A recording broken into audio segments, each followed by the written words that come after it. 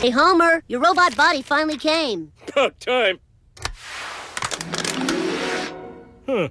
So we all know The Simpsons has been known to predict the future. How they do it, absolutely no idea. From predicting Donald Trump as the next American president back in 2000 to predicting the Super Bowl halftime show, it makes you wonder how the heck are they doing it? Well, how's it going, you guys? I'm your host for this one, Landon Dowlatsingh, and welcome back to another Most Amazing Top 10 video. Let's not waste any time here and let's just jump right into this one. This is the top 10 Simpsons predictions that came true. And you know what? Let's have fun with this one. Starting us off at number 10, we have when The Simpsons predicted that Canada would legalize weed. So this prediction came from a 2005 episode during its 16th season on The Simpsons, where the Canadian version of Flanders offered weed to the American version. Watch. Well, Circle cut my bacon. Look at all these Yankee doodly dandies. Is there another Vietnam going on? Hello, neighboring. Say, would you like to puff on a reeferino? It's legal here. They warned me Satan would be attractive. Back in 2005, it seemed very unlikely that a country would legalize such a drug. Uruguay was actually the first country in the world to legalize the sale of cannabis for recreational use, and that wasn't until 2003. Canada became only the second country to follow Uruguay to legalize weed. So back in 2005, that was a very bold accusation by The Simpsons to make. And I was doing some research to see if any other countries legalized weed, and I was reading about Netherlands, and it was a pretty interesting read. And tell me if I'm wrong. Well, apparently cannabis in the Netherlands, it's actually illegal, although we all believe that it was legal. Recreational consumption of the drug is tolerated. I mean, you can buy some at coffee shops. It just seems like in the Netherlands, so many people smoke weed that cops, they just don't have the manpower to arrest everyone. And they usually don't arrest people anymore as long as you have just a little bit of it. Something like 5 grams. But if police officers want, they can confiscate it. I'm not sure if you would get ticketed, I'm pretty sure you wouldn't get arrested. Alright, number 9, The Simpsons predicted Toys R Us shutting down. It was actually pretty funny in how they showed that Toys R Us were shutting down. All they did was they went up a ladder and they turned the R around, and then that means it's shut down.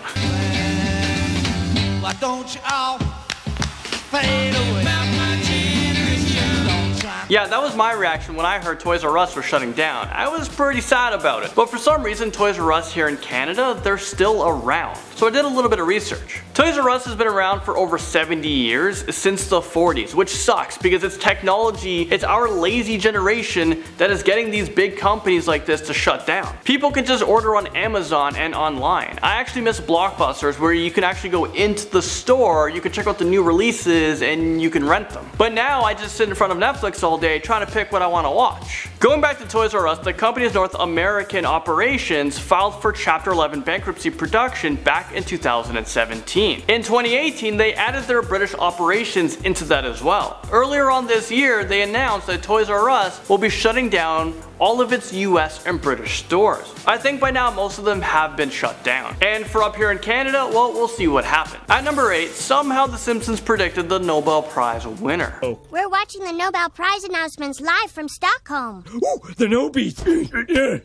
For economics, Jagdish Bhagwati. Huzzah! I had him in the pool. Lucky. Milhouse is a pure genius and a psychic because he predicted the winner of the Nobel Prize back in 2010, which is 6 years before Holstrom actually won. Holstrom won the 2016 Nobel Prize in economics for work on contact theory and how to evaluate whether things should be government run or privately owned. It is in two ways, because I think the first revolution occurred in '91 when we had almost 25 years of counterproductive policies, which had before 91. Number 7. Back in 1998, The Simpsons episode Lord of the Dance, you can see Homer and Bart Simpson decided to recycle grease for money. Sold it all to the rendering plant. People buy grease? Oh yes, they use it to make products such as soap, cosmetics, baby food. Used grease is worth money? Then my arteries are clogged with yellow gold! So after Homer found out that the grease can be sold for money, he started his own operation. And I get my money from grease. What's the problem? Wow. Look at that load of grease. Boy, if we're ever gonna earn paper money, We have to expand our operation. Well, this actually became reality years later. In fact, 15 years later, people were caught stealing grease from restaurants in order to make some money. Listen to this. Soaring gasoline prices spawn a new kind of bizarre crime, the stealing of grease. As in restaurant grease. Is this real life right now? Who the heck is buying restaurant grease? Well, apparently you can actually use grease to run your car instead of gas. So with the gas prices going up in New York, people actually started stealing cooking grease. So just when you thought you've heard it all. The Simpsons predicted the Rolling Stones will be on tour in 2010 during a 1995 episode. This bold prediction that came true is at number 6. During the episode titled Lisa's Wedding, there was also a scene where she was lying in bed and beside her was the Rolling Stones poster. And on the poster it said Steel Wheelchair Tour 2010. We're both studying the environment, we're both utterly humorless about our vegetarianism, and we both love the Rolling Stones. Yes, not for their music, but for their tireless efforts to preserve historic buildings. Okay, did you guys see it? The Rolling Stones have had an incredible run. They've been touring since 1962. They are actually still touring today. Right now they're on their No Filter tour. There doesn't seem to be any slowing down despite their age. During the 2010 episode, it looked like they were done touring after their successful Bigger Bang tour. At the time, it was the highest grossing tour of all time, earning over $550 million. And just when it seemed like the Rolling Stones, well, they might have been done touring, they toured again 5 years later, just like The Simpsons predicted. The legendary Mick Jagger is 75 years old and he's still rocking out, and his concert tour will end next year in June. The drummer for the Rolling Stones, Charles Robert Watts, is 77 years old and he's still beating the drum. The three-eyed fish prediction that came true is next up at number 5. Well, this is my day and we do, sir. All right, we eat tonight. Wait a minute. So that was one of the earliest episodes. That was episode 17 during season 2, and it was when Bart caught a three-eyed fish. Little did we know that years later it would become reality. 21 years after the episode aired, a fisherman in Argentina caught a three-eyed wolffish. Here's a picture of it. It was caught in a reservoir near a local nuclear power plant. So that explains a bit. The fisherman caught the fish in the dark and didn't realize its third eye until he looked at the fish with the flashlight, and he was totally shocked. He thought he caught a rare specimen, but it was just a fish that was affected by the exposure to the water from the nuclear power plant. So this fish, it like totally mutated. I don't know if it was like evolving. And you know what? The Simpsons called it. Even in this episode, you can see the power plant. And this made headline news in Springfield, just like it made headline news in real life. Number 4, The Simpsons predicted FaceTime years before FaceTime was even a thing. Take a look at this picture right here. This was from the Lisa's Wedding episode on The Simpsons that aired back in 1995. This was 12 years before the iPhones or smartphones even came out. The Simpsons predicted that one day people will be able to communicate through a video on their phones. Marge Simpson is seen here in a video on one of those really old phones. You know, the phones that you have to put your fingers in the hole, you gotta turn it around and dial. I don't really know how it works. I've seen it in a museum one time, and I remember seeing it at my grandma's house. Skype didn't even come out to 2003, so having a video call with someone was just unheard of. It was very futuristic. The Simpsons are for sure well ahead of their time. They know exactly what's happening and when. Now at number 3, we have The Simpsons predicting Guitar Hero. Take a look at this picture right here. This was aired in 2002. You can see Mick Jagger and Keith Richards giving Homer Simpson a jacket that has Guitar Hero printed on the back of it. 3 years after the episode aired, Guitar Hero actually came out. I don't know if the name of the game was inspired by The Simpsons, but it's pretty weird. What are you doing?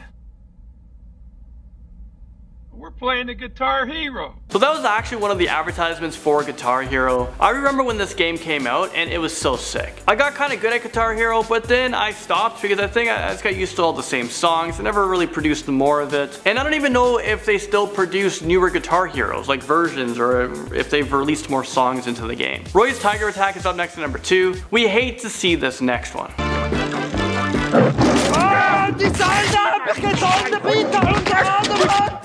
So that aired during the 5th season. Well, 10 years after that episode in 2003, this happened. October 3rd, 2003, Roy Horn near death and rushed into emergency surgery. So during a show, it was said that Roy was attacked by his own tiger, just like the Simpsons predicted. Well, there's actually an update on this story. Roy spoke about what happened 11 years after the tiger attack. Roy, who is German American, is a magician and entertainer, and he works with his partner Siegfried. There are videos online of the tiger attack during one of his shows, but everything wasn't what it seemed. So Roy actually passed out on the ground, and the tiger noticed Roy not moving, so the tiger grabbed Roy by his throat, like tigers do with their cubs, to try to help them. Well, you know what? Let's hear Roy himself tell the rest of the story. Well, he took care of me. He said my artery was absolutely blessing because there's going to be blood pressure.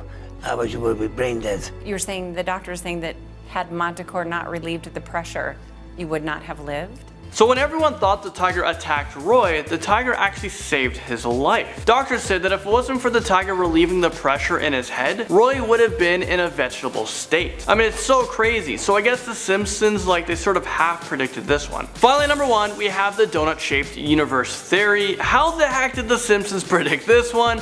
Imagine they also predict the flat earth theory as well. I mean, maybe they have.